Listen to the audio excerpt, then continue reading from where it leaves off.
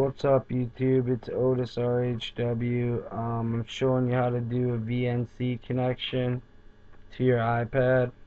So in other words, I'm showing you how to take and see this screen on your iPad on your PC. Alright, so if you want, it helps for when you're making themes and doing stuff like that, or doing tutorial videos. You want to show people what you're doing. You can use this on your iPhone or iPod also.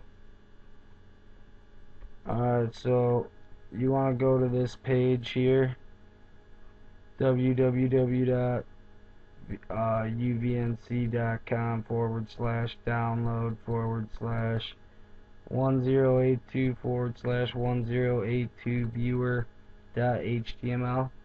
That's what you want to type in exactly. That'll bring you to this page. This is the viewer only. So if you're an advanced user and you want to use some other thing, you can go download the full version. But basically you need to find out if you're on Windows 32-bit or 64-bit. So on your computer, go to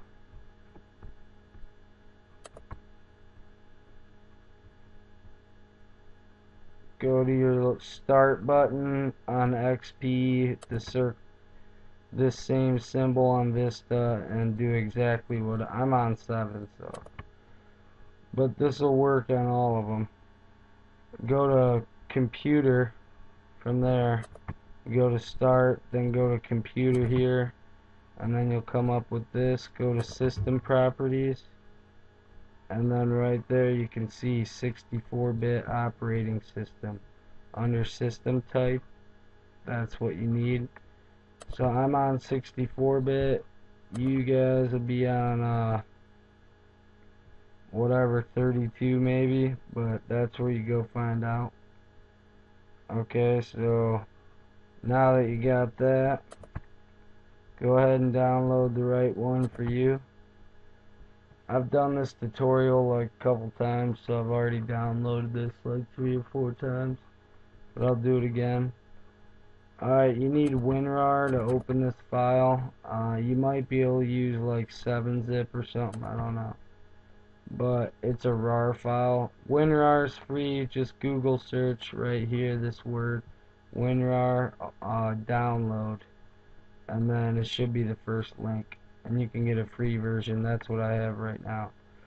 So then you'd highlight these files by click and drag up, then click extract to, then desktop, then click OK. I already did it, so it's gonna ask me if I want to replace them, but I'm not gonna because I already did it. But on yours it'll install it, and you'll have a little icon on your desktop, which should be this one right here. Then when you click on this, you're gonna have to put your IP address in here. I have mine entered. But I'll connect to my this is the IP address of your iPad. Every device that's connected to a Wi-Fi address, like if your home network was 3 numbers, then a 1 and a 3, then that's probably the 3rd device that you connected. So usually the end number is like, your computer would be number 1, your iPhone would be number 2, and your iPad would be number 3, the last digit. Alright, but so I'm going to connect to my iPad to show you how to find your IP address.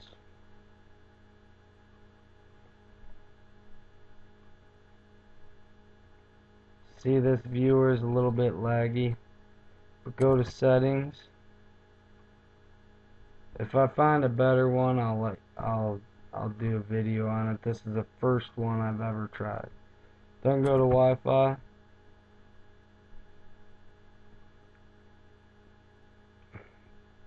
And this is my network. Click that.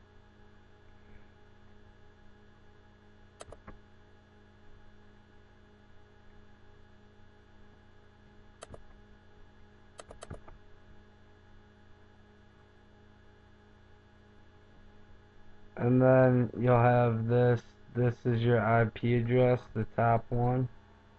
So that's the number. You can write that down or whatever. That's the number, or well, you'll be looking at your iPhone, iPad, iPod. So go ahead and while that's open, oops, I gotta disconnect to go back and show you guys. So while that's open, go ahead and type that number right here. Then all you gotta do is click connect. Your iPad or iPhone or iPod will say remote access request, and then you click accept. And then it's just asking you in case someone else is trying to connect, it warns you about it. So okay, so now I'm connected to my iPad. While I'm here, I guess I'll show you something that came in. Let's see. Something that I thought looked pretty cool. This is Installus 3.1 or something like that. The newest Installus. It got updated I think yesterday. But this is a pretty cool deal if you ask me.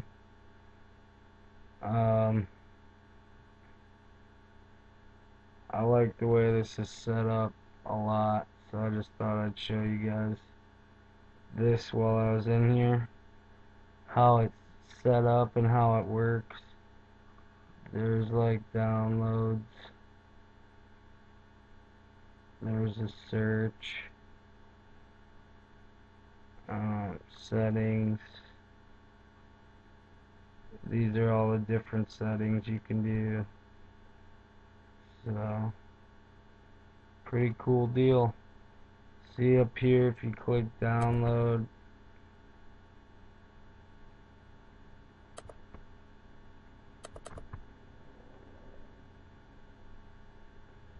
there is something weird with this on the iPad.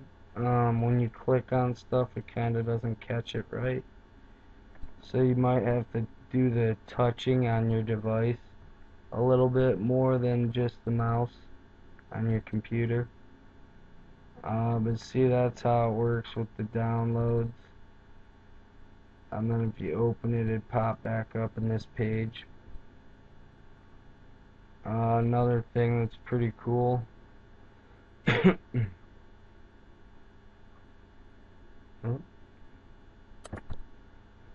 I just lost connection. I think it's got to do with the fact that I'm doing this screen recorder and this at the same time.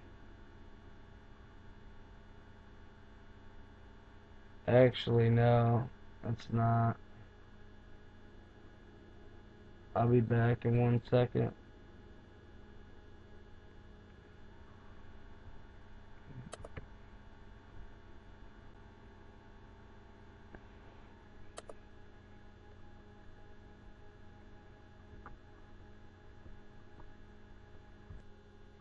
Alright, sorry guys.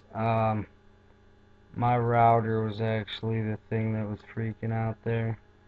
Alright, so what you want to do, another thing I wanted to show you guys on here was how Rock was set up now on the iPad.